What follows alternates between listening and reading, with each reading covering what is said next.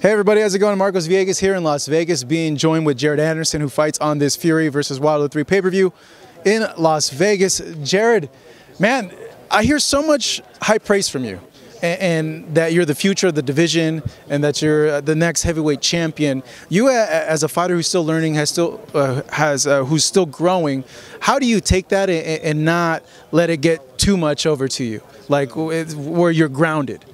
I believe that I'm the best, but I believe it humbly. I believe without hard work, there's nothing. So I'm continue to prove and show that I've been working hard and that I'm the best. Yeah, you've been in camp with Tyson Fury now for what? How many weeks? Well, we started off, we did like 6, and then of course we got postponed, and then we finished up with another 3. So all around like 9 weeks. Wow, for a young heavyweight fighter, that must be such a great learning experience. How was that experience, the 9 weeks with Fury in this camp for his preparation with Deontay Wilder? It was good, and it was good and it was explosive. I really had a fun time. You know, they're good people to be around, him and his brother. They definitely know how to have a good time in the gym, you know, make us smile, laugh a lot. And we real playful guys, so it's a challenging but at the same time fun outcome.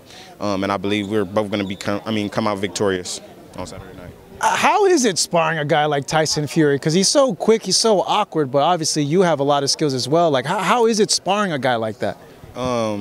It's tedious, you know. We have to stay sharp because we know we both have some type of popping our punches, and we both got some speed, and our determination to win is unmatchable. You know what I'm saying? So it's just a good time, and we make each other push each other. How much are you winning right now? I have no idea. You have no idea? No. Tyson's like 275, so I would imagine, like, how is it dealing with that size? Are you close to 270? Probably, at the most, 240. 240. Yeah. So how is it, like, moving with a guy that is like 270, like, in terms of, like, feeling the weight? Because obviously, the more fights you win, you're going to get closer to guys that are that big as well. Well, I believe I do real good with him. Even with the size, I move a lot, so I'm not going to let you put the weight on me, you know, and have to deal with that. So I have to deal with my own weight because I'm going to stay on my own feet, you know what I'm saying, and I let you pressure me into it. So I think do pretty good with his size and with his weight. How was the whole COVID thing with the breakout over there at the gym training? Like, did it affect you in terms of how you are, like, peaking and preparing and all that? No, I stayed in the gym. We stayed working.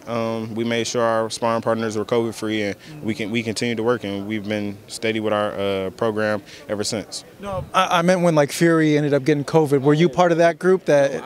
I actually didn't get COVID in that instance, and I went back to Houston, and like I said, we continued to work, and nothing ever changed up with me. Oh, that's good. You lucked out, because I know it hit a lot of them, you know, pretty hard. I had it before, but I had it when it first broke out, and I haven't had it since. Yeah.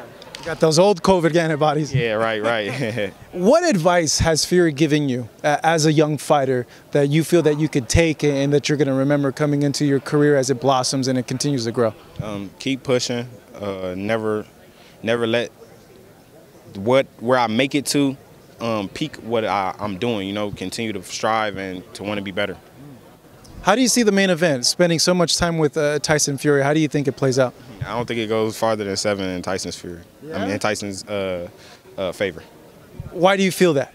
We worked hard. You know, we did a lot of different things, and we push ourselves. I don't believe Deontay can keep up with what we have coming.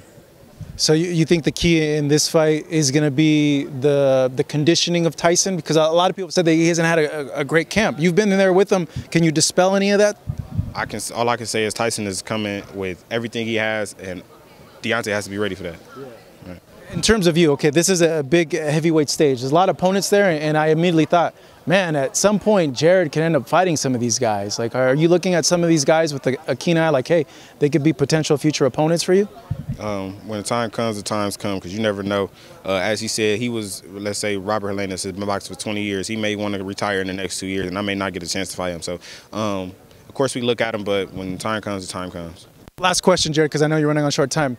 Big Baby is your nickname, and it's going to be a two-parter. How'd you get that name, one, and have you spoken at all to Jarrell Miller, who is also Big Baby?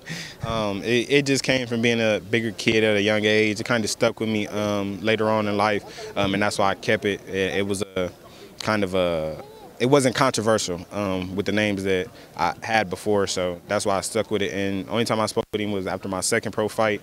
We shook hands and stuff, but we never like spoke on the name or anything, and I haven't spoken to him since. No. Well, Jared, man, thank you so much. Good chatting with you. I appreciate it.